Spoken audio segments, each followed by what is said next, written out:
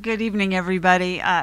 John Liu, our maintenance deputy, wanted to be here. He had the wrong day on his calendar. He actually even switched his jury duty to be here next week, but since nobody else was going to be here, Paul Pineda graciously volunteered to give this presentation on roundabouts. Thank you, Paul. Got me out of the box. Good evening, everyone. Just short introduction. My name is Paul Pineda, project manager. I do manage some of the roundabout projects here in Kern County, and I'm also the project manager on some of the TRIP projects and the 99 projects down here. So to begin, I'd like just to show a 2-minute video of a news flash about a roundabout that we did in Kerman, the city of Kerman in Fresno in 2014.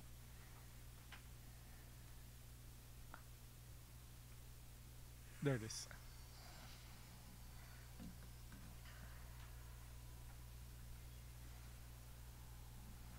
Roundabout. The word may conjure up thoughts of driving through the streets of London rather than right here in the States. And for some of us, it may just be flat out intimidating.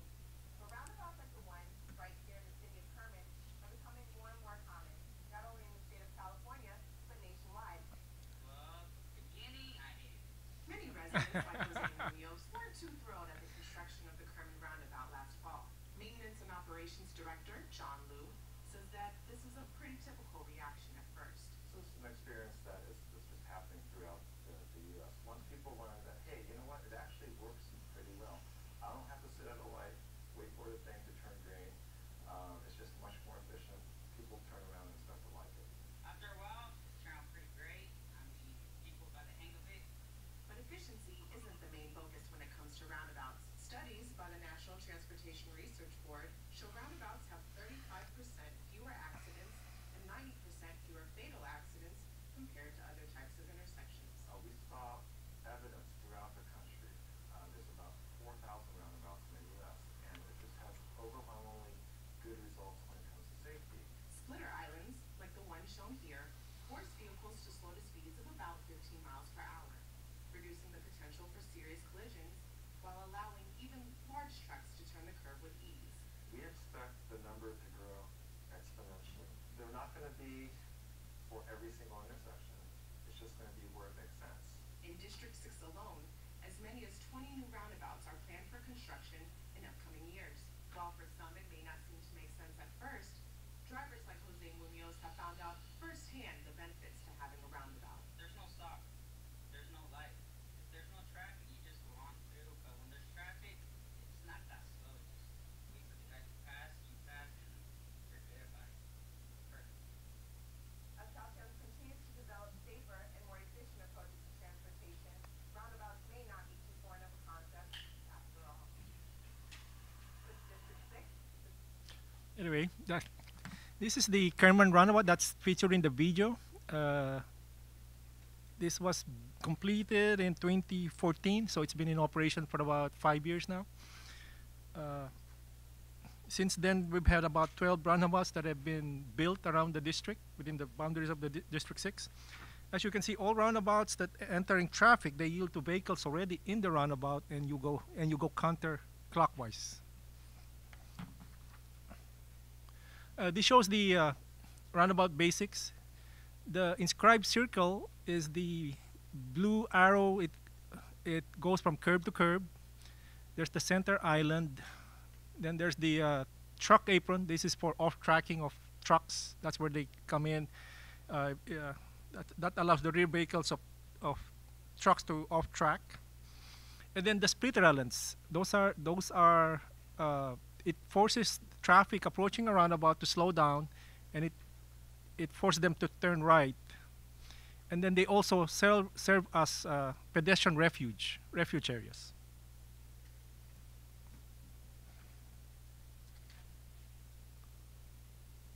This is the roundabout in Delano, SR 155 in Browning Road. This was completed in, I believe, in 2018, so it's been in operation for about 2 years.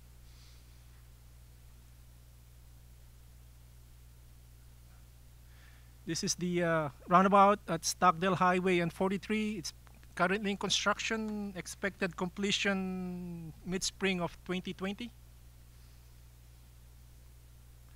This is the one at 119 and 43. It was open to traffic in November of 2019. So with this roundabout and the roundabout at Stockdale Highway 43, we expect them to work in tandem, and it will allow for a smoother flow of traffic on these two busy route. Yes, yes? Yeah, that's pretty good. I think that almost every day on that route. But there's that big congestion in the middle of that island. Put a bell on there. Okay. That's real good for trying Oh. over the top of it. That would just like a ring on there. Okay.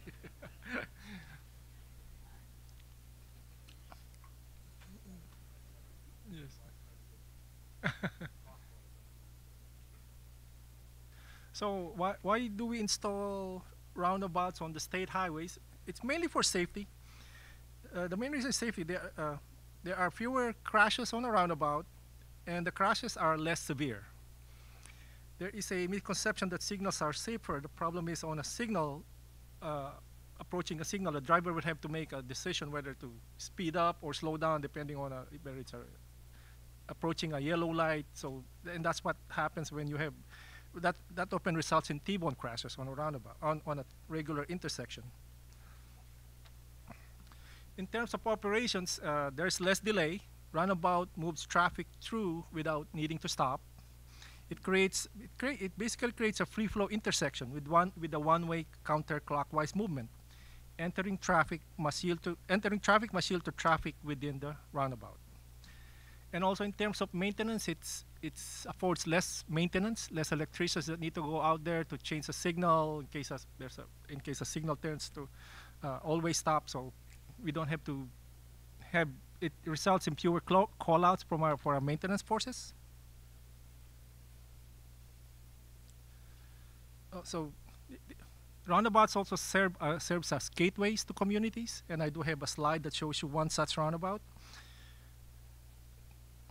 And then we started the intersection control evaluation system, or the ICE process, where we evaluate all possible options on what to put on a intersection. It's not just signals anymore, or two-way stops or four-way stops, which was the usual response to intersections. So now we basically look at everything that could, any possible feasible alternative that we could put on an intersection. And so this is an important statistic about roundabouts. This is from the NCHRP study. So the most important statistic here is the reduction in fatal accidents, 90% reduction from comparing roundabouts to two-way stops, four-way stops, and signals. This is a study conducted within the whole United States.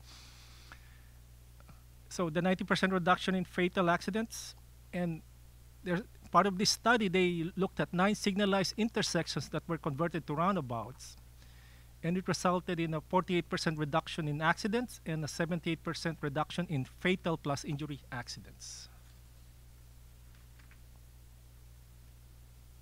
So why are roundabouts safe? They reduce traffic to 15-20 miles per hour as you enter the roundabout. There are fewer conflict points, and it eliminates the T-bone accidents, which are the broadside accidents, which are the worst accidents you can have in an intersection. That's what causes most of the injuries. So this is a typical roundabout design. So as you approach 50, 60 miles per hour, you can see the splitter island. It forces traffic to slow down, to start slowing down as they approach the intersection. So it forces traffic to go to the right and back to the left and back to the right. where they enter the intersection.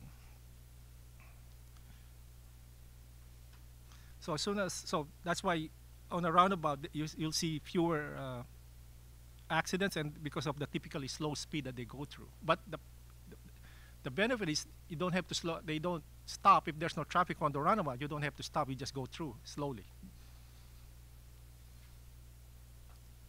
These are the conflict points that we were talking about.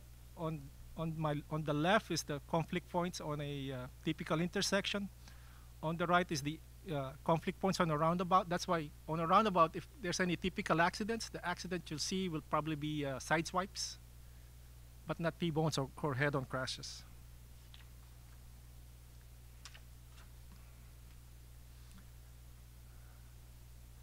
So this is the Tulare 190 Reservation Road roundabout. It was open to traffic in 2017. This is going towards the casino. I don't know if you're familiar with the Eagle Mountain Casino. If you'll notice there is the weaving pattern. This was constructed with a Native American theme. There's the weaving pattern around the apron. That's supposed to represent an eagle. In the center is a fire ring. That's supposed to represent also the Native American fire ring. And then we planted deer grass with a red hue. That's supposed to represent the sacred fire. That's why they could serve as gate. This is just an example of what could serve as gateways to communities.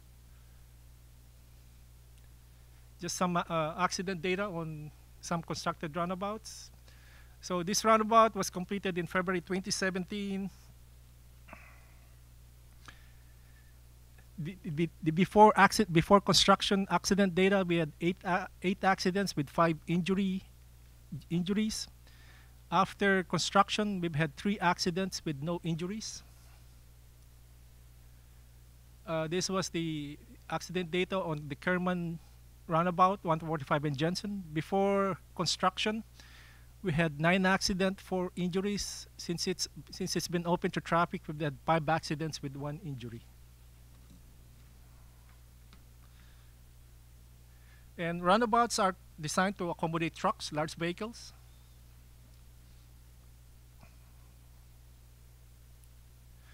This is just a list of the current program projects in Kern County. There are 3 on I-5 at Lebec Road. The one at 43, 119 and Enos was open in November 2019. The one at 43 in Stockdale is currently in construction. We have one proposed at SR 43 and Santa Fe Way, Los Angeles Street in Shafter. We have one proposed at State Route 43 and 46 in J Street in Wasco. The one at 155 in Browning that's been opened. And we have one proposed at 184 and 223 at Willow Ridge by Arvin. Construction expected to start in 2020. And the one at 184 and Sunset Boulevard that's south of Lamont expected to start in 2021.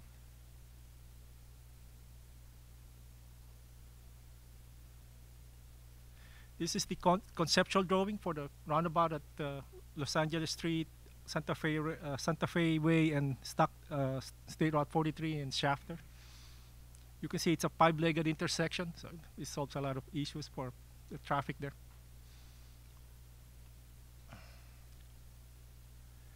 This is a conceptual drawing. I don't know if you could see the layout of the 223-184 roundabout. Construction expected to start in 2022. And we'd like to express our appreciation for the COG Board for allocating CMAQ money for this project. This kind of advanced the construction timeline a little bit with that CMAQ money.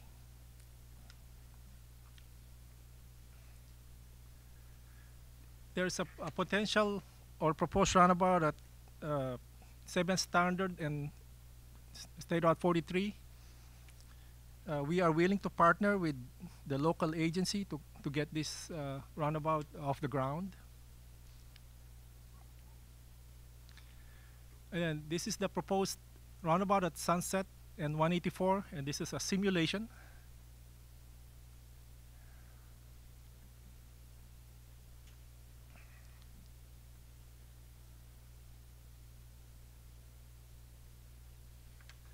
With that, I'm open to any questions.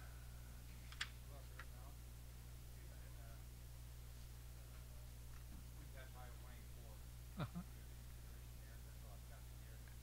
Right. Uh-huh. We,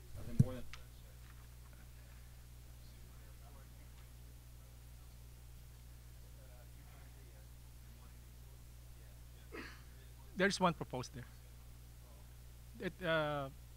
Actually, the COG board allocated CMAC money for that, and we were able to advance construction much sooner than expected with that.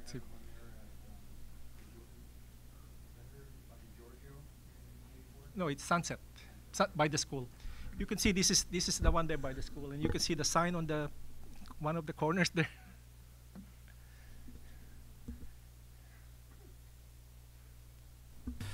You're using some CMAC funds for some of these. Would you go over some of the savings in pollution? Because our cars are not sitting there idling. Have they calculated that? I think There's got to be a reduction because you're moving slowly versus sitting in.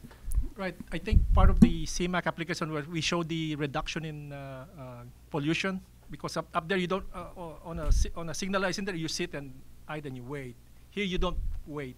Yeah, Paul, I can expand on that. Okay.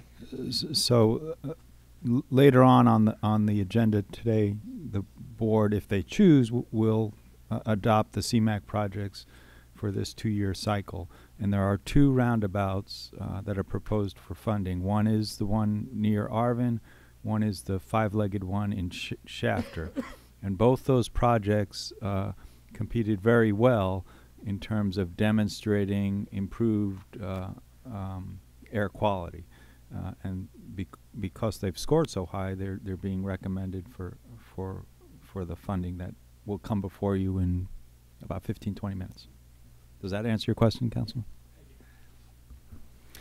I wanted to ask, we had been more or less told that Caltrans was considering one on, we call it Garces Highway, but I forget the number, 155, 155, is it? yes. And Lexington, because the cars get backed up so much, there is a lot of congestion going on there, and we're talking about the air quality, but we never heard anything concrete. Is it that it wasn't going to happen? I believe there is a proposed project there. It might be in the upcoming shop cycle that's gonna be voted on by the CTC soon. Well, it might be a 2020 project, I believe. But I think the project is signal lights. I'll bring up your question to the Okay, to the I'd project appreciate manager that. for that one. Yeah, and if you can confirm, is it truly, because we were told signal lights now. Oh, well, I'll get back to you. Okay, madam. thank you. By the way, I just want to say that the one on 155 and Browning, we had people saying, "Oh no, it's going to be confusing," and all, and they love it. So, and it works great. Actually, I heard some anecdote about the one at 119 and 43. I know somebody who goes through there, and he said he used to sit at the light waiting for the light. He said now he loves it and he can't wait because now he doesn't have to. He goes through, and he can't wait for the one at Stockdale and 43 to get built. That's why I wish we had one going on 155 in Lexington. Okay. I'll bring that up with the project manager for that one. What's the cost of one of these? The one at 119.43, the bid came in about 4 million. That's total cost.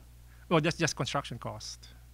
So A support cost would probably you add another 2 to 3 million for support cost. So can I add to that, Mr. Sure. Chairman? So some of these roundabouts are approaching $10 million. That is not sustainable. As all of you know, traffic signals are put in all around your cities. So obviously roundabouts are a much better and safer solution, but compared to say a $250,000 traffic signal, we can't afford to put roundabouts at every intersection, and we can't afford to continue to spend $10 million on each roundabout. And we need to work with Caltrans, work with our partners to get these costs down.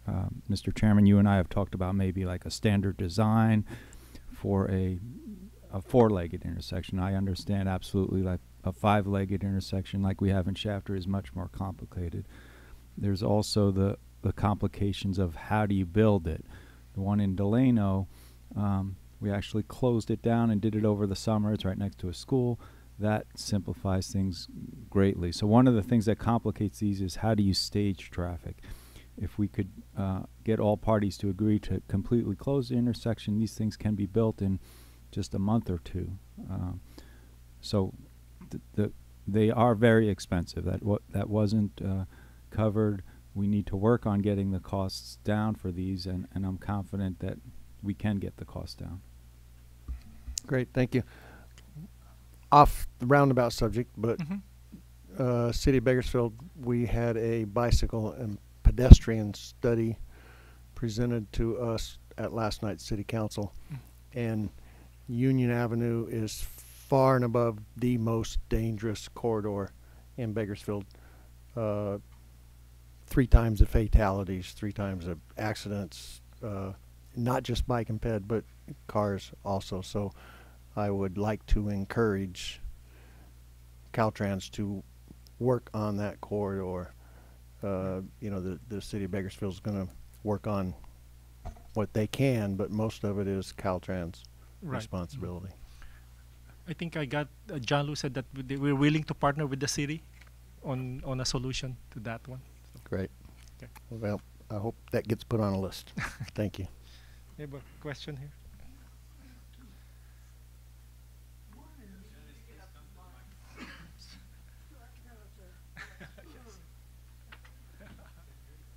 Okay, I'm Dennis Fox. I got 2 questions.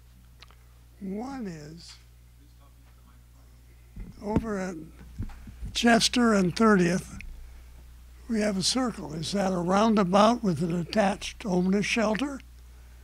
Or what was that to begin with? It's a traffic circle. It's not Yeah, I know. The other thing I was going to say, what happened years ago, and Caltrans had some guys experiment with, and it worked, but it wasn't accepted. And that is, you mentioned deer grass. They got a hold of some pine bluegrass that only grows about that high. And it stays green all year if you water it 3 times in the summer. Uses 6 inches versus 36 inches. And it, you don't mow it. Once a year you have to mow it to keep it healthy. And it was during one of the droughts that we seem to be having. But it was and it worked. And they did a 20 miles this side of Sacramento on 5. They did a cloverleaf with it. And it worked, did most of the stuff they wanted it to do. And it proved effective, maintenance and everything. However, there's objections to it is from the people might end up start putting that in their yards.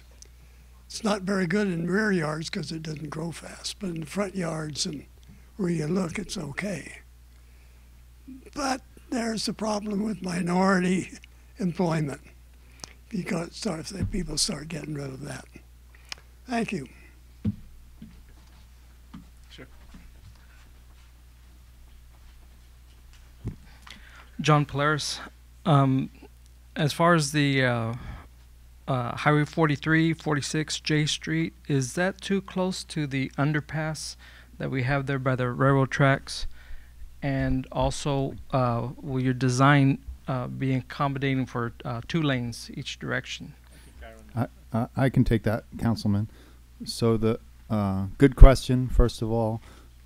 That the roundabout that you're speaking of is on the east side of where the underpass starts, and the design is being coordinated actively with the work that High Speed Rail is doing. So what Caltrans is trying to do right now is give the money that they have for that roundabout to the builders of High Speed Rail so they can build the roundabout and the underpass all in one project and coordinate it together. And I've been in touch with their city manager about that. Okay. Any other comments? Great. Thank you very much. Thank you.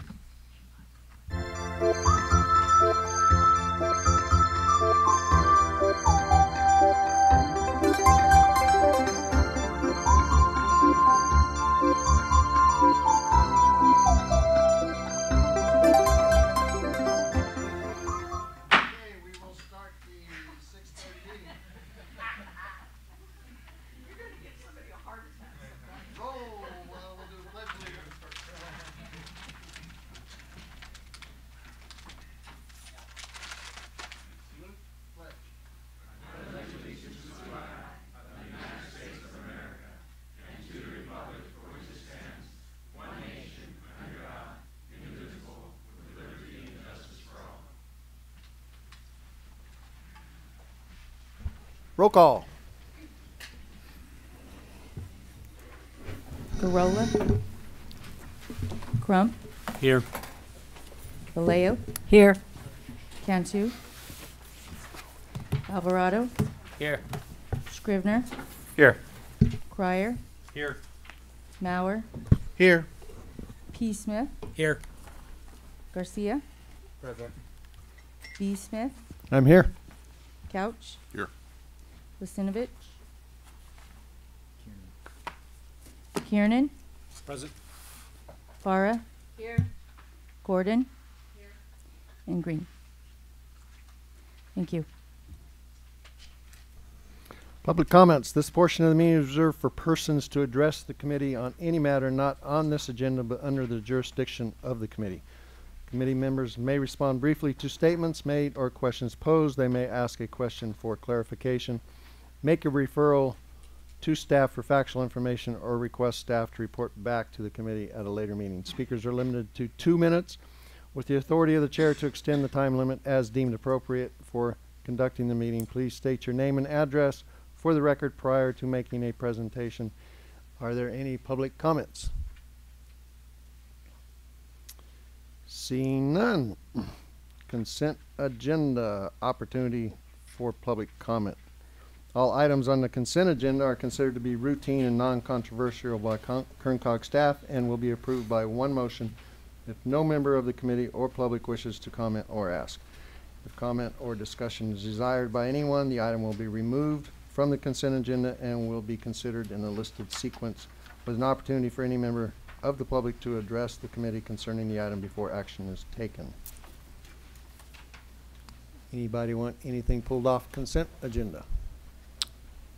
Move approval. Second. Roll call vote. Crump. Aye. Vallejo. Aye. Alvarado. Yes. Cryer. Yes. Mauer. Yes. P. Smith. Yes. Garcia. Aye. B. Smith. Yes. Couch. Yes. Scrivener. Aye. Kiernan. Yes. Para. Yes. And Gordon. Yes. Thank you.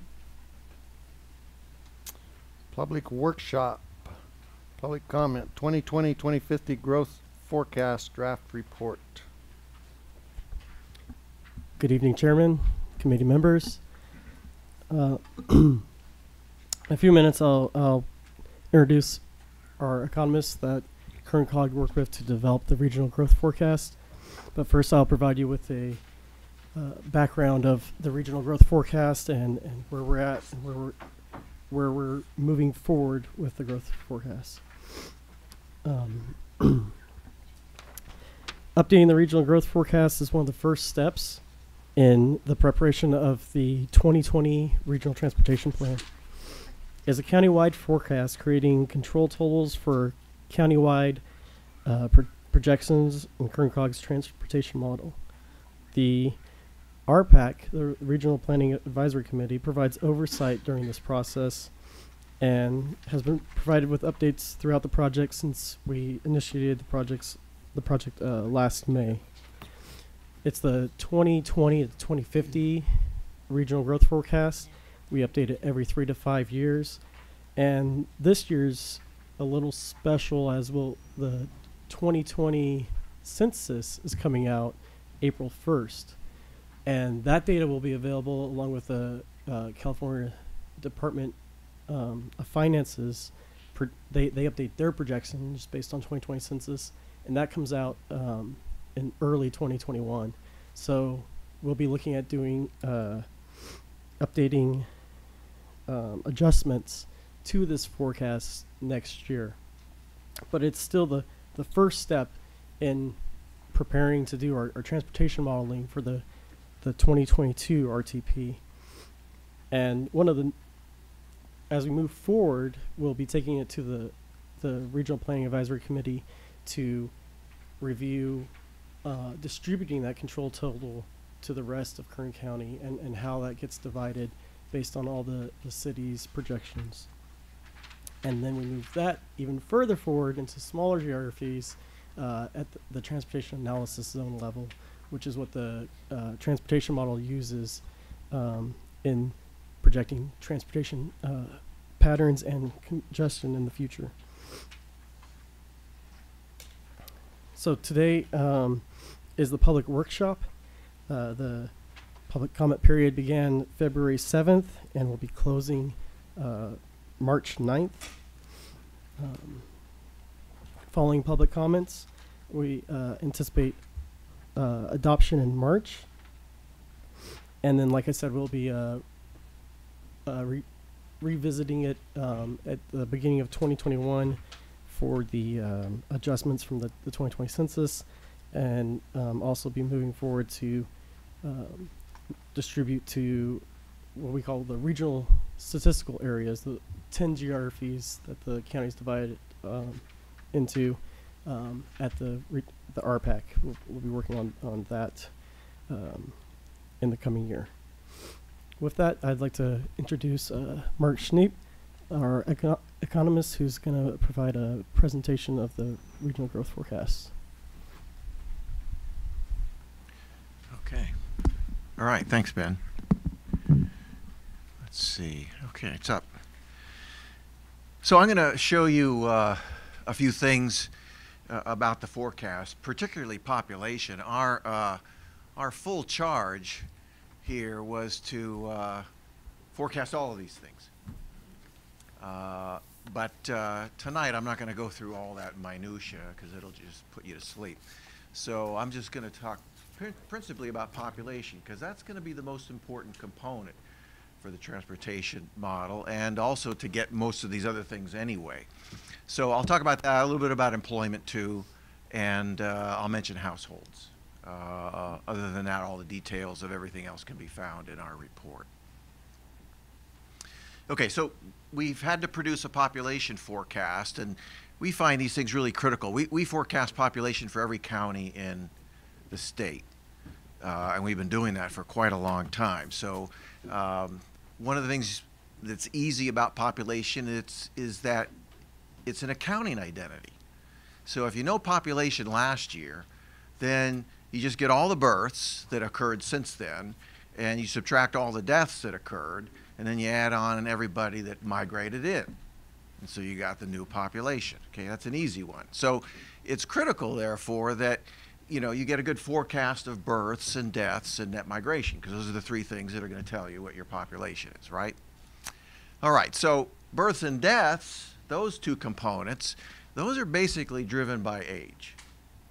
Okay, the fertile age population and then the older age populations, which are then vulnerable. So if you know the age distribution of the population, then you pretty much got a good handle on births and deaths, particularly if fertility rates don't change too much. And then net migration is largely driven by economic factors, like is there jobs, is there housing, is the housing affordable, and is there income potential and opportunities that exist. Okay, so all of those things were factored in to our migration estimate. And the first thing I want to show you is the births and deaths forecast, because that's going to be critical, of course, to this. So here's our forecast. CEF is in blue, and the Department of Finance forecast that was made last August and September for Kern County in births is in red, and you can see that the DOF here has a little bit higher births than we do going forward. But then just a few weeks ago, the Department of Finance came out with a brand new forecast, significantly more bearish one, I should say, and this was their new birth forecast. You see, it's quite dramatic. Quite dramatic. Quite a departure from what they had originally been telling us all along. So let me show you that in order for that to have occurred, you're going to have to lose a lot of fertile age population, or they're just going to simply stop having kids. And it's the only way that could happen. So here's the population 25 to 44, which is, again, that's when most of the babies are born, and that in that age group of the population, from that age group. And here's Kern County, and I put California in there to show you that Kern County is actually increasing faster than California in terms of this age category, the millennials, and then following up with Generation Z. Okay, so we know that the fertile age populations aren't going to decline. So DOF has to believe that millennials are just going to stop having kids entirely, which I think is, we're seeing that to some extent, but I think that their forecast is just unreasonably too bearish. So if here is births, the birth rate essentially, births over the population age 25 to 44, and that would be our birth rate. And you can see that it moves right in lockstep with California. Okay, moves right in lockstep with California. There's the new DOF forecast. It just deteriorates away. So again, DOF is assuming that the birth rate is going to drop precipitously over the next 30 years, and we don't think it's quite going to do that, particularly if California is holding up. So why is Kern going to be different? It just doesn't make sense. Okay, so that's good. That's why we believe in our forecast of births. Now here's the forecast of deaths. Got to subtract this out, you know, to get to population. And there's the old DOF forecast, which was made last August, September. And there's ours, CEF. And there's the new one. So they came out with a new one, and they added more deaths. All right, and got a little bit closer to us on this one, but we're still a little bit higher. Why are we higher? Because we have a little bit higher 75-year-old population for Kern going forward than DOF does. And why do we have it? Because it's more consistent with what we're seeing at the state level. Okay.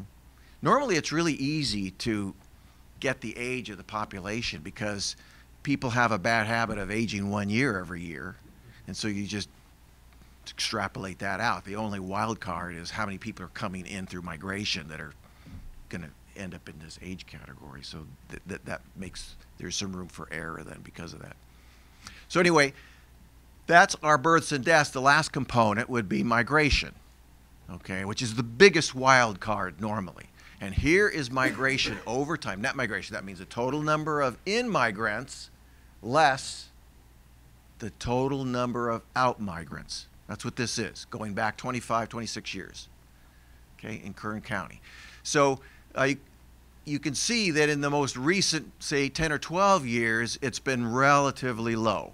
In fact, the average per year, when you look at the Department of Finance estimates for this, is about 520 people per year coming in. That's in minus out. All right? So not many. And if you take the long 25-year average, you get 4,031 on average per year. But you can see it was boosted up by what occurred during the early part of the 21st century there, leading up to the housing bubble and then ultimately the Great Recession. And by the way, that's the reason if we look at the most recent downturn in migration, right in that part, that's the Great Recession, so we know that that's probably real, but something else happened right there. What happened in 2014 to 2016 in Kern County that would have caused an out-migration to occur? Okay, and everybody says that. Everybody immediately goes to the fact that oil melted down, the oil prices melted down. and therefore so did the industry. But it was more than just that. Okay? Let's talk about the 2014 to 2016 downturn, because I think it has serious implications for us that think about what migration is going to be in the future. Oil prices tumbled during that time period, and we saw jobs in oil and gas industry decline sharply. Okay? We know that's part of the record. In fact, here is the record: oil and gas extraction jobs, and there's the tumble, big time, going into 2015, 2016, and then it has recovered some. Not much, but it has recovered. Okay? But there were other factors. So it wasn't just oil. There was more of a perfect storm scenario that occurred during this time in Kern County. You had a drought, okay? Major California drought, and that caused farm employment to stagnate. In fact, it even went down in a few years. And employment in food manufacturing declined. And crop valuations declined. So that didn't help the job market, didn't help migration coming in to find jobs, because their jobs were really quite stagnant then. And then the other thing, DOD budgets declined sharply during that particular time period. And when DOD budgets declined, you had resulting strength reductions and overall civilian reductions, for that matter, at China Lake and Edwards. So the combination of all these factors really accounted for that anomaly in migration that lowered the curve. Here's a DOD budget. There it is. There's the big decline that occurred 2014, 2015, 2016. But it's built up since then. And our forecast for the DOD budget, particularly if the current administration gets reelected, is going to be a lot more optimistic going forward. And it's going to be more optimistic for the two large bases in the county as well. Okay, so our 5-year outlook, by the way, is this: stable to higher DOD budgets, which is going to help out a lot of federal, civilian, and military employment. Significant construction employment boost. Look for that. You're going to see a lot more jobs in construction. From the earthquake repair at China Lake, I don't know how many they're going to have to employ, but they've got $3 billion already appropriated to fix it. More energy projects coming down line, and then, of course, a lot more housing development, particularly at the bottom of the grade and then going up the grade. We don't see any change in oil and gas, the production profile, the trend in place. We're not making any assumptions about it melting down anymore. In fact, we see oil prices rising in line with the Energy Information Administration forecasts. They're kind of stable for the next few years, and then they start rising. And that is what we have found to be the most statistically relevant factor for oil and gas employment, is rising oil prices. Then you have the high-speed rail project. That's going to be growth-inducing for the county. So there's a lot of optimistic stuff happening down the pike for Kern County. Okay, so our migration estimate, after all that, that is our forecast in blue. All right, you can see it rising. And in fact, it's rising right along the long 25-year average of about 4,000 per year. DOF was a lot higher than that. But again, then DOF changed their mind, came out with a new migration forecast 2-3 weeks ago. There it is. It's a lot closer to ours. In fact, even a little bit less. Okay. Okay, now put all these scenarios together. We have births, we have deaths, we have migration. How does population look like in the forecast? Well, here's 4 lines. The top line is the forecast from the 2015 regional growth forecast that you've been operating under, and that fed into the transportation plan and everything else. Okay? The red is the DOF estimate from last September. The blue is our current forecast. And the green is the new DOF revision. So it's following ours all the way up to about 2040, and then it's somewhat departures and goes down. It's because of that birth rate. It's because of that draconian change in the fertility rates that they are assuming that's causing that departure. Anyway, DOF was at 1.35 million by the year 2050.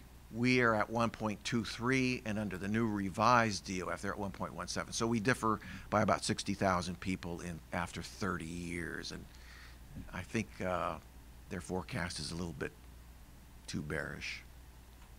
at this point. Let me talk quickly about employment. I don't have too much more. We forecast all 20 industries in Kern County. And then the sum of all those industries give you total employment. That's all the industries that exist. Employment is principally driven by all the regional economic factors that exist in the county and by state and national factors as well. So all those are in our model, our econometric model that we've been using to forecast Kern County for the last 19 years, and have used that this time around as well. So here's our short-term forecast for oil and gas employment. You can see it really doesn't change too much. It hit these peaks here when oil prices were really high. Then it plummeted, as I showed you before, when oil prices melted down. But now oil prices have come back a little bit, and the forecast is for them to rise slightly, stable to slightly going forward. And so that's the estimate. We don't assume anything out of the ordinary for oil and gas at the moment, not for the most likely scenario. And then just to show you some other forecasts, I'll show you the longer term ones. This is what the longer term for construction looks like. You can see construction runs up because of some of the things that I've talked about, plus much more housing projects, plus high-speed rail project. So that's all feeding into this next 10-year forecast for construction, and then it starts to tail off after that. Healthcare has always been very important. You can see that historical run-up has been remarkable. That will continue because of the age demographics of the county and of the state. And then you're seeing a resurgence in the professional business services and the technical employment, and we look for that to continue to increase over time. And also the other big industry here is leisure and hospitality. So we have the growth rate somewhat ebbing and flowing there. It's not quite as strong as it was during the history, but it still rises over time to accommodate a growing population. Total employment, when you add everything up, I just showed you a couple of the industries, not all 20. But there's total employment. That's what it looks like over time. It's sustained all the way out to 2050.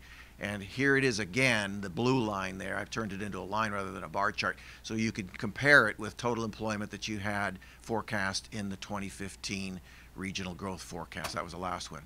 And this is the current one right now. And it's come way down because population is a lot lower and other factors. In fact, here is, I'll get to that summary of those other factors in just a second. But real quickly, for households, when you're going to forecast what households are going to be in the future, you have to have a pretty good idea of how you're going to forecast number of homes being built. So we do that in our models, and we do it based on economic factors and population and a variety of other things. So single family, multiple family permits for houses, that's our forecast going forward. It's not too much different than what's going on right now, but it is a little bit higher for a single family, not much for a multifamily, but nothing like it was historically. So that's not going to be as optimistic of a forecast. And then you feed those into the number of households that currently exist now, and you move that forward, and our CEF estimate is in blue. The 2015 forecast before is in red. So again, much more austere forecast this time around for Kern County. So just to summarize, we have a more conservative forecast than 2015. Population growth is muted, principally due to more realistic projections of in-migration. Okay, we have less employment due to lower population and the onset of more automation in many of the workplaces that underscore a lot of these industries in Kern County. So automation will certainly replace workers to some extent. And then you have just the reduced number of households because you have reduced or lower projections of population. Okay, that's the summary I wanted to give you and kind of wanted to show you for some of the key highlights of the forecast. So if you have any questions, I'm open for them. So again, it's pretty drastically different from 2015. So what are the underlying factors that cause that change? Growth is a lot slower than we had originally, than what we had thought it would be back in well, we didn't do the forecast. Ours would never have been that high to begin with. But your consultant back then didn't assumed much faster growth based on previous history. And at that time, the consultant also probably couldn't see just what had happened with net migration and housing and a variety of other things. But now it's less cloudy, it's less blurry. We can see from history what has happened, and we can make a more realistic forecast this time around. So population growth is just a lot slower. Plus, as I mentioned earlier, fertility rates have changed, significantly. Not quite as stark as some of those new DOF estimates are suggesting in the forecast period, but they have come down. Millennials are not having as many kids, as Generation X did at that same age, and as us boomers. Isn't Kern County still higher fertility rates than the state as a whole? Yes, slightly higher. And so we don't think that they're just going to deteriorate significantly suddenly. But nevertheless, we didn't account for that, or at least many of the consultants didn't account for that back in 2014 when this forecast was prepared. Yeah, one note. We looked at recovering from the oil, the decline in oil sooner, and having, I think the consultant at that time predicted a much better recovery from that. So if you saw that big dip that happened, we had it curving up a lot earlier. So there's a big drastic change just right there at where your starting off point is for the 2018 forecast, or the 2020 forecast. Do you see a correlation with the minimum wage moving up, where you're getting less businesses are hiring or going to automation? Yes, definitely. I talk about this all the time, particularly when I go into high schools and give a lot of the kids an idea of what kind of fields they should be preparing for, and hopefully that their jobs that they're currently thinking about now aren't going to be replaced too quickly through automation. But yes, automation is going to become much more economical, because labor costs are going to be rising much faster with minimum wages going up the way they are. So it's going to have one of these unintended consequences that nobody ever wants, and that is, instead of providing more jobs at a higher wage, you're going to provide less jobs, because more employers are going to be moving into automated or robotic kinds of capital. Yeah, I can agree. We employ about 450 people, and we're going to more automation. In fact, we're looking at eliminating another 200 seasonal workers for weeding out in the field, because new equipment come out there for automatic weeding machines, robotics and stuff to pull the weeds out in fields that we usually have humans out there pulling them. So there's a lot of things happening because of the minimum wage. And another factor we're hitting right now is because at one time last year we could work workers 10 hours before we pay overtime. And because of some do-gooders and stuff, thought they were going to be helping the workers out, decided they have to, anything over 9 hours now is overtime. Anything over 50 is overtime. And so we had to cut the workers down to 9 hours. Man, they're looking at $150 to $200 a week less than a paycheck because of that one move on the hourly. So I know the workers are suffering right now, and unfortunately that's the case of in order to stay in business, or a business model, in order to keep our doors open. Well, I know, and that's we're competing with the world, It's a general thinking across California right now that we're seeing that. Yes.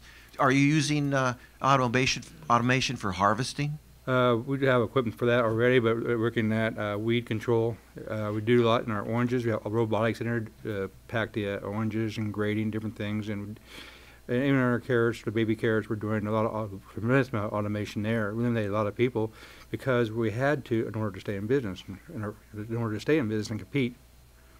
But it's getting tough. Yeah, and we're seeing that in restaurants now too. The Chili's restaurants on the coast, they now use iPads to order from. Mhm. And more of that is occurring now. That's So sad. you don't have a wait. The only waitress or waiter that shows up at your table is the one that's bringing you the food. Well, it's sad for the young folks because it must be an entry level job to work. Now they're wanting the older people now because they're experienced. They want to train somebody out of high school or college because they don't have the experience, life experience to know how to work. So they're the ones that are suffering the most. Right.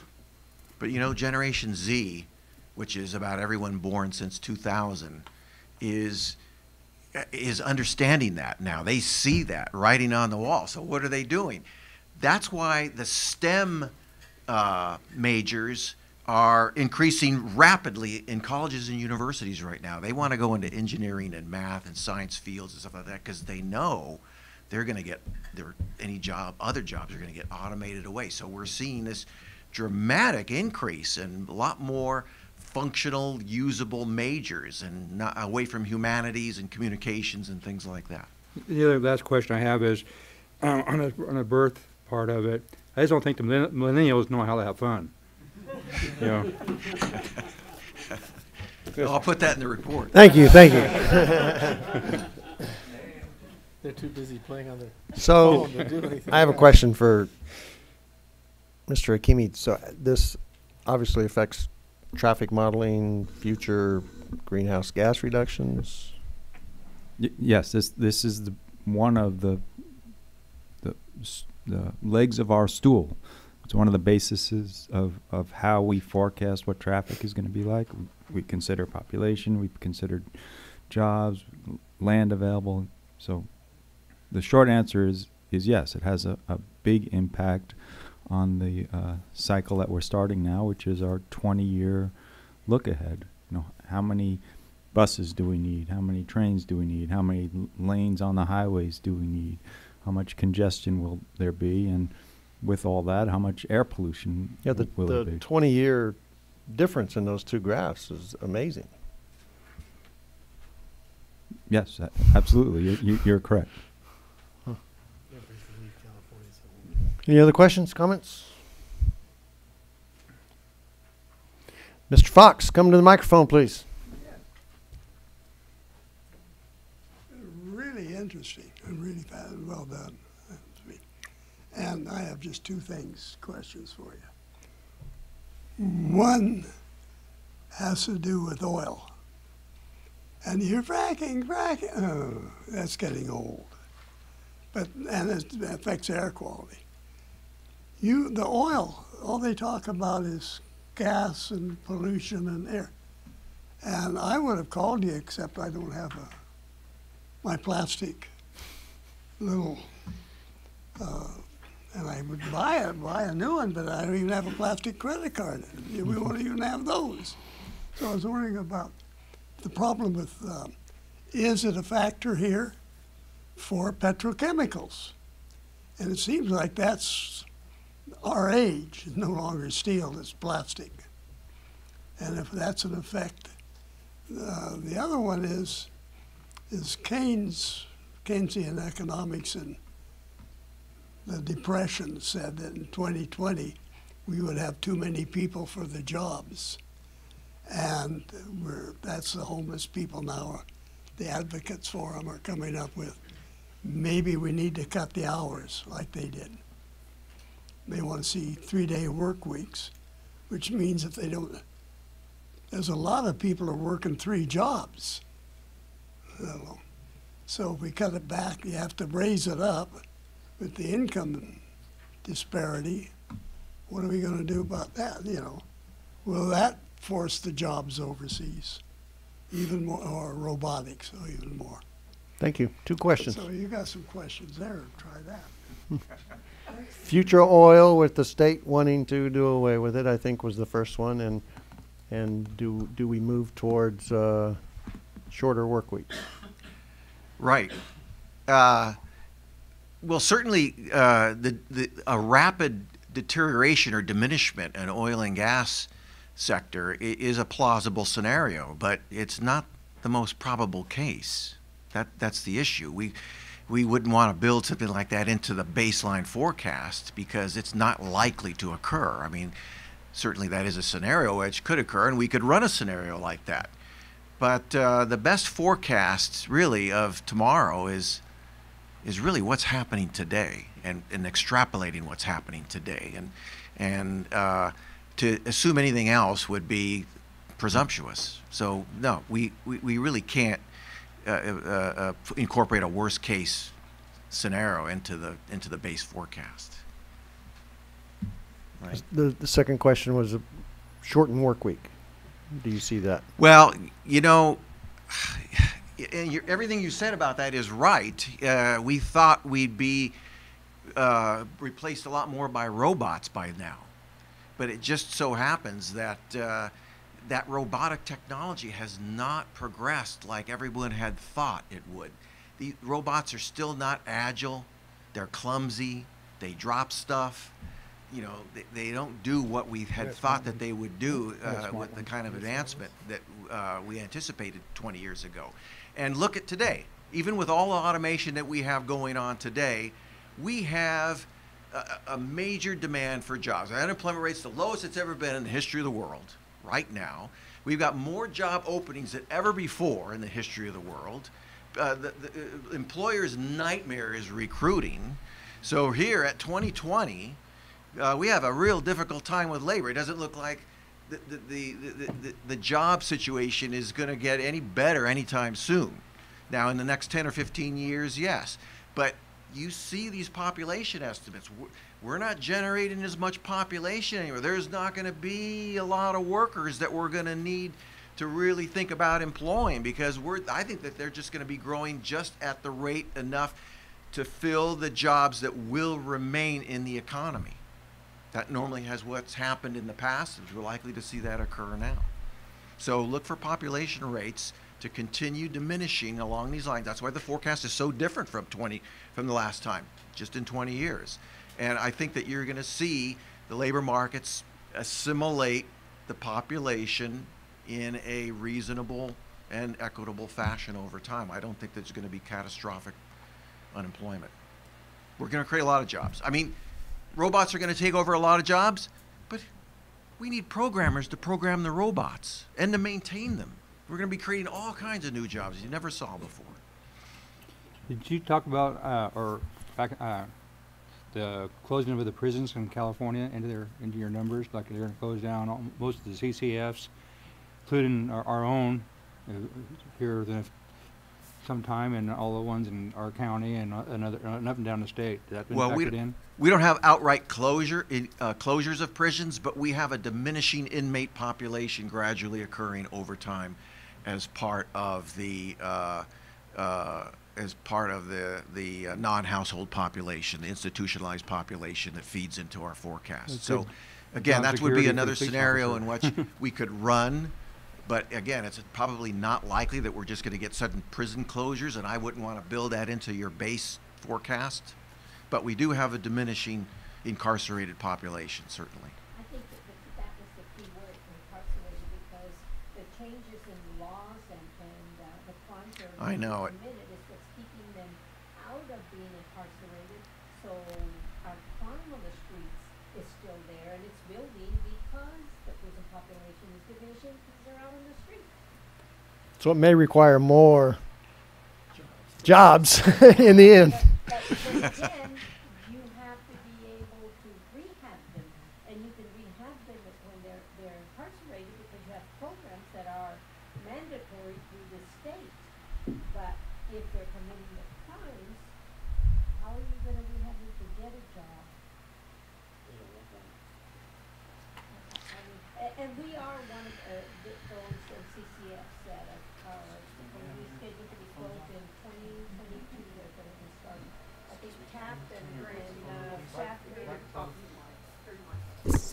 I think Shafter and Taft MCCFs are 2021, and we're 21, 22 in Delano, because there's only 3 MCCFs in the state of California. That's less jobs affecting families and vendors, everybody that it ripples around. Well, we'll be watching that. And we'll have time to be able to probably make adjustments in the next forecast. You know, that's in what, 3 to 5 years, whatever the case may be. Because even if that occurs in 2022, it's not going to cause an episodic drop in the incarcerated population, and it'll probably start very slowly, and there'll be a gradual diminishment. But it's a wait and see game. And a lot of it's politically motivated, right? And the politics can change over time. So it's very hard to incorporate something that's going on right now that's a political decision when that can all change in 5 years. Okay, thank you. Very interesting. Okay, Appreciate it. thank you. So no action. That was information only. Caltrans report.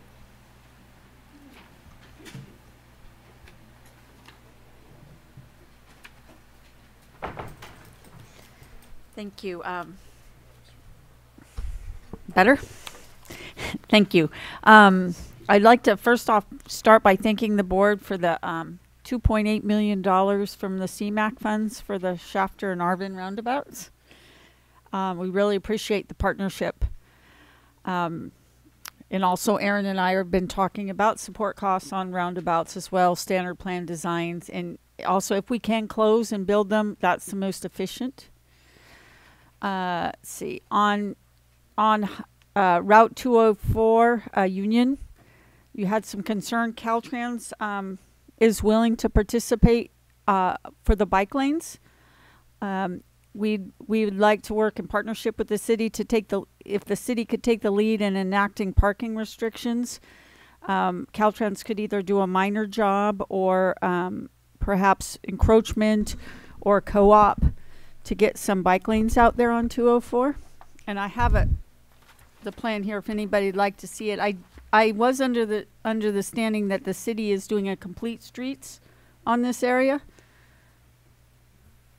I just had seen a presentation last night, but it was a very short portion of Union Avenue.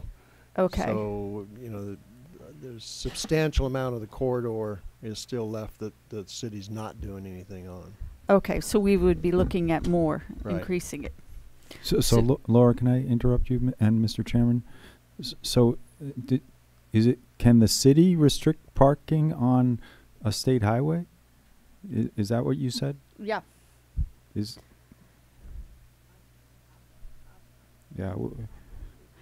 That was from John, is that the city take the lead in the enacting the parking restrictions, and that we could put a minor, and then we would maintain the striping and the signs. Yeah, I'd be glad to set up a meeting with City Bakersfield, us, and Caltrans, because we're very interested in improving Union Avenue, and we did not realize that the city had the option to change parking on a state highway. Absolutely. Anything, again, the fatalities and the injuries are way above any other street. Three times as high I've written now. Right. Any other street in Bakersfield, and, you know, whatever we can do to make that safer. Okay, I have an action item I'm adding to set up a meeting with Caltrans and the city and with Aaron, and we can discuss it further because we are very interested. Thank you. Let's see. The draft 2020 shop is out for comments and due in May. We had an extension due to changes in our own internal changes. So instead of March, it's due in May. But in an effort to be better partners in the future and work collaboratively, Michael Navarro will be reaching out to the COGs and setting up meetings in March to go over the 2021 shop plan. And we hope to do that in the future so that we can work more in tandem together.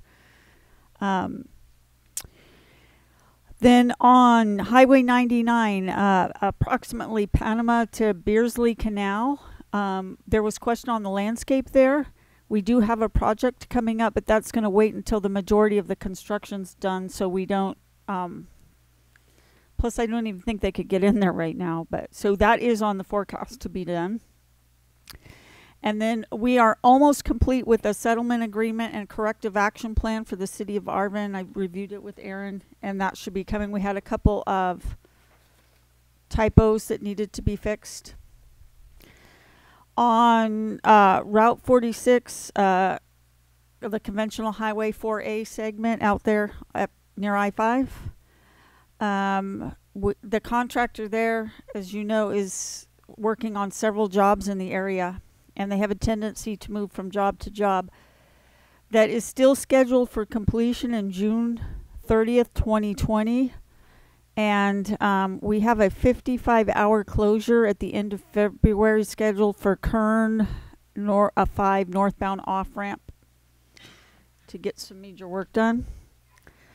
The 0Q280, the 99 rehab, we expect to open Olive Avenue in mid-March.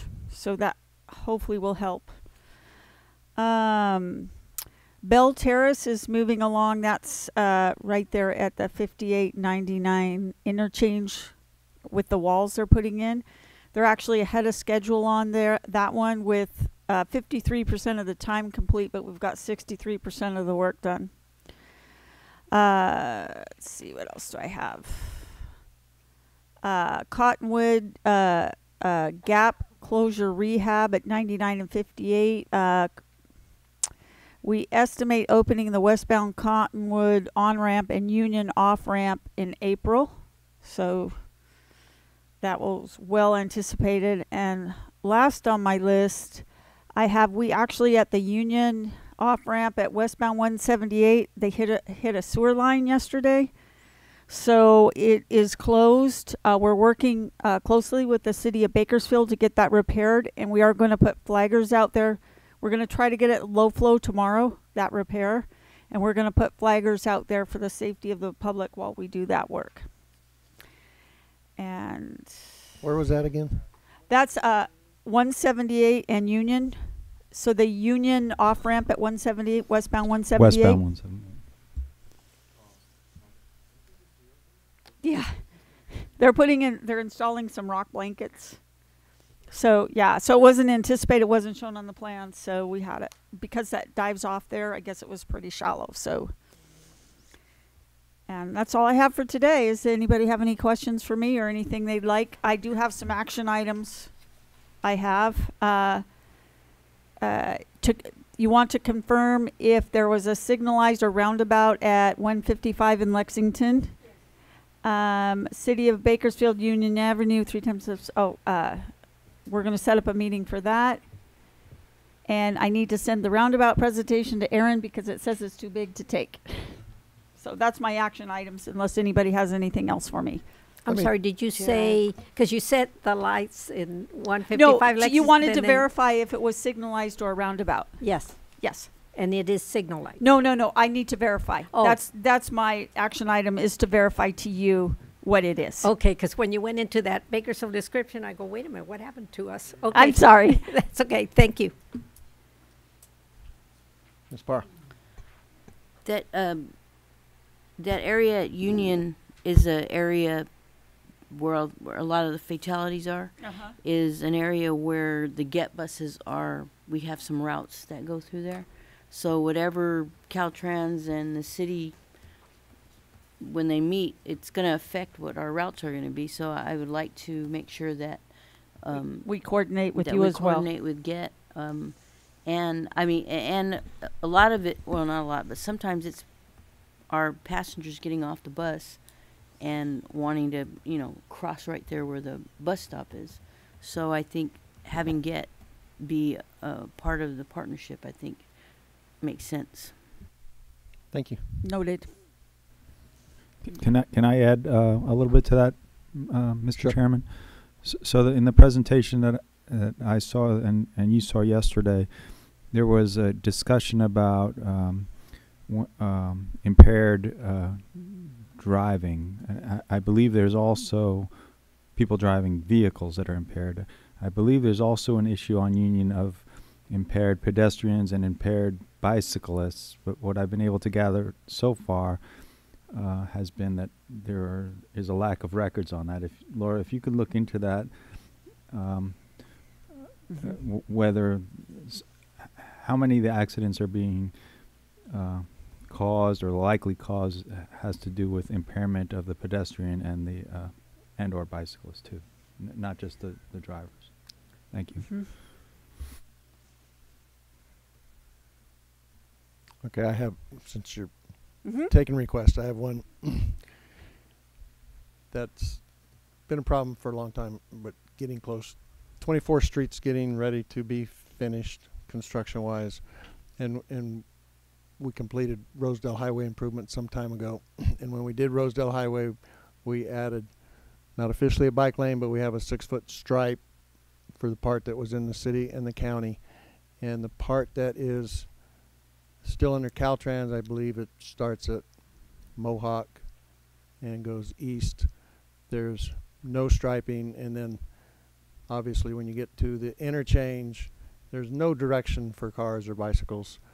And if Caltrans could do a project where, you know, I don't know, we need sharrows, we need green striping in places so that bicyclists are guided Okay, so down Mohawk, Rosedale to down. That is the main corridor to downtown. right, so Mohawk, Mohawk east to- 24th Mohawk to the east, there's no striping. It doesn't continue. Correct. And then at the intersection or interchange? Interchange at Thank you. 99 and 58. Yeah, I think Yeah, it's- all the way to Oak Street would. Right, all the way to across the bridge to Oak is, and then where the city begins. There's a bike lane on Oak, and there's also ties to the bike path, but you're kind of in no man's land from Mohawk to Oak Street. Yeah, that's a pretty busy interchange too. Right. So it would help. I will add that to the topic when we're talking about 204 then. Thank you. Thank you. I have, I want to confirm something now. You said that cities have the authority to restrict parking along because we have that 155, which people think it's our road, but we can literally restrict it even though it's Caltrans, it's a highway? I'm writing it down to check into. What he had said is if we do this bike striping, that on Union, that the city take the lead in the parking restrictions. But I will ask the general question: does the city, can a city, any city, right, restrict parking? Yeah, because all of our cities except Cal City have a state highway running through them. Right. At least one state highway. Yeah. I mean, even a safety thing, we have to beg and ask before it can be fixed. I can't believe that we can restrict. Well, I will definitely ask the question and get it back to Aaron to share. I want a commitment in writing. Then Council maybe member- if you tell him you're putting a bike lane in. She already has her bucket of red paint ready to go. I'll get those signs up fast. Thank you. Thank you. Thank you. District 9? No?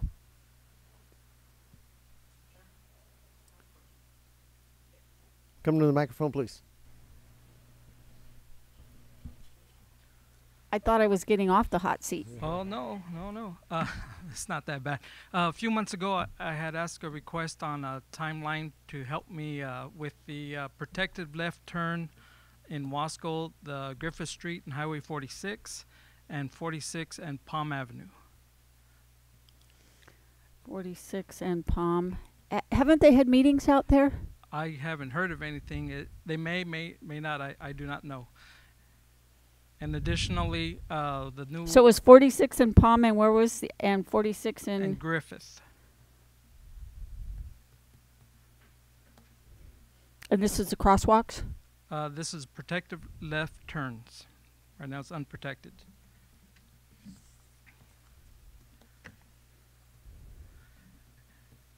And Representative Garcia, what was the other one? Was it Poplar and 46 for a stoplight? Yeah. Okay.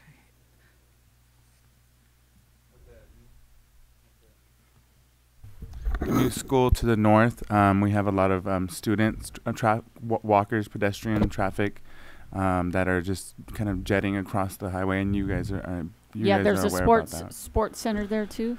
Yeah, the middle school is right in line with that intersection, and Okay. that's usually pretty busy as well, especially after school as well. Yeah, and then going home as well. Yep, Mayor Garcia, I've been talking with your city manager and Caltrans Maintenance. They are on it. They are doing a study, and they initially believe that a hawk is justified, and I can forward you the emails back and forth. They're getting closer. But they absolutely don't want to go in there without consulting with the city and the school district. And I believe what we're waiting for now is we want to see each school has to prepare what's called a Safe Routes to School plan. We don't want to put something in that is going to conflict with where the school wants the students to cross. Well, due diligence makes sense. So yeah, they have had several meetings out there. Okay. Do you have any word on I know there's going to be a closure because of the high-speed rail at Pozo, the crossing on Pozo just east of 43 or J, and that's going to cause a diversion to down J Street or 43. What we're asking for is a temporary stop there. I believe their initial reaction from Caltrans was that it's not warranted, but we feel differently. I just wanted to reemphasize that, and I would like maybe if Caltrans maybe take a second look at that, because I mean that's going to be a temporary closure, and that's all we're asking for is a temporary stop. But it is going to be through September. It's going to be a lot of traffic. I will take that back. I know we were looking at that just the other day. Thank you. Anybody else? Thank you very much. Very helpful. Executive Director's Report. Good evening, Mr. Chairman and board members. I have about a half dozen items. I'll be quick. January 29th and 30th, I attended the CTC meeting. Main highlights are there's a new executive director. His name is Mitch Weiss. He replaced Susan Branson at the California Transportation Commission. And the commissioner that has informally represented the Valley, who has visited with us in the past, Paul Van Konynenberg. His term expired February 1st, and he has not been reappointed yet. I've written a letter of support, as well as many in the Central Valley, urging his reappointment. He has been good for the Central Valley. So if there's anything you can do to encourage the governor or the governor's office to reappoint Mr. Van Konynenberg, it would be appreciated. On February 6th, STIP hearing was held in Irvine. We had a staff member there, Mr. Stramaglia. If you remember, we had a disagreement with the Newsom administration over taking funds away from 99 and 46.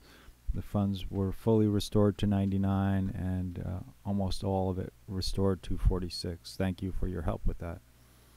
On March 25th and 26th, the CTC will be meeting in Santa Barbara. We will have staff there. Two very important projects, bike path extension down to Buena Vista and the bike sharing project for Bakersfield will be on the CTC agenda.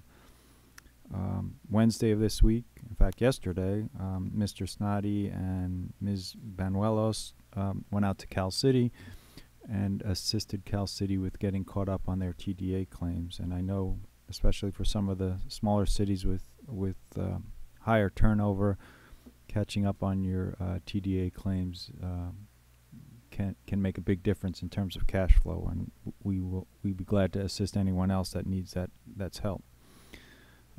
At the February GET board meeting, I want to congratulate and bring your attention to GET's plans to purchase 22 renewable compressed natural gas buses, 5 renewable compressed natural gas buses for their ride service. That's the on-demand service. And I think first ever in Kern County, 5 hydrogen fuel cell buses for fixed routes. On top of that, I wanted to remind everyone that Kern Transit received last year an electric bus from Antelope Valley Transit. They plan on putting that into service in eastern Kern County shortly. That's all I have on this agenda, subject to any of your questions, Mr. Chairman. Thank you. Any questions? Okay, we're going to adjourn that meeting and open up the Kern Council of Governments meeting. Roll call. We're just minus couch. Okay. Thank you. Public comments again.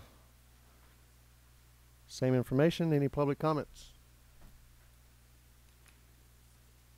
Seeing none. Consent agenda opportunity for public comment. Seeing none, we have a staff comment on the consent agenda. Good evening, Mr. Brian. Chairman. We have a slight revision to the recommended action for consent agenda item F. We're requesting that this item be authorized subject to some minor revisions and subject to final approval as to form by County Council. Thank you. Does any member wish to pull anything off consent agenda? Seeing none, can I have a motion with with staff's changes? I'll second. Roll call vote. Fryer, Yes. Crump, Aye. Vallejo, Aye. Alvarado, Yes. Mauer, Aye. P. Smith, Yes. Garcia, Aye. and B. Smith. Yes. Thank you.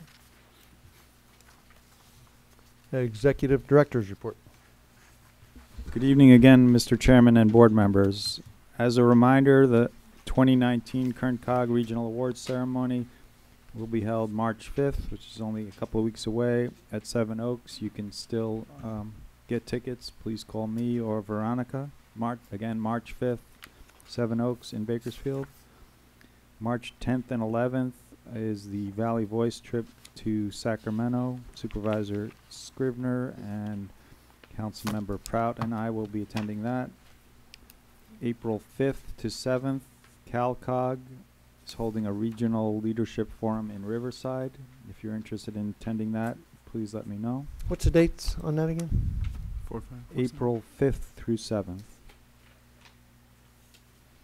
That's May March 13th to 15th is the annual San Joaquin Valley Policy Conference in Bass Lake. Oh. Again, please let me know if any of you would like to attend that one. Again, I'll remind you your Form 700s are due April 1st. You can use the exact same form that you turn into your city. There's a separate line for additional duties just below the heading where you say you also serve as a Kern COG board member, and just put a fresh signature on it, and that will work for us. In your folders this evening is a flyer for transitions workshop being hosted by Kern COG Thursday, February 27th at Hodell's. An article on a change that has been almost 20 years in coming to allow people to purchase tickets on Amtrak even if it does not contain a train trip. This will mostly affect Bakersfield and Wasco. You used to have to buy tickets from Wasco depending on where you were going. You no longer have to do that within the next year. Schedule. It says, I'm sorry, it says to Santa Barbara and Victorville. What about if you're going to LA? Or Wasco. So the organization that is running the Amtrak in the Central Valley is rolling it out route by route. Those are the first two routes they are implementing. Those are obviously lower volume routes than Bakersfield to LA. They want to get it right first on the lower volume routes. They've assured me that all of their routes, and there's I think well over a dozen, will be implemented within the year. So if you want to go to LA, you still have to buy either from Wasco or to Orange County until this is fully implemented. Schedule of cash disbursements for January. Timeline covering February through May.